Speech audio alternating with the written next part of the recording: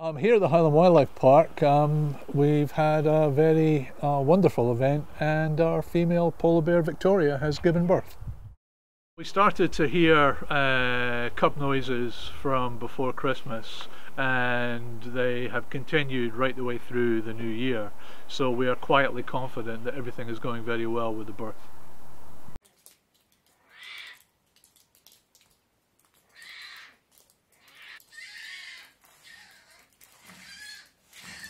Over my right shoulder in the distance you can see the female polar bear enclosure, and it's in the quietest corner of the park.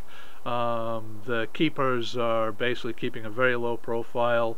We're keeping visitors well away for the time being so that Victoria has all the privacy that she needs. An event like this, certainly as far as the UK is concerned, is really quite remarkable, as it's been 25 years since the last polar bears were born in a UK zoo. From a conservation perspective, this birth and other polar bear births in captivity are important because it gives us an extra option. As most people will know, the situation for polar bears in the wild is becoming worse and worse because of climate change and resource use in the Arctic.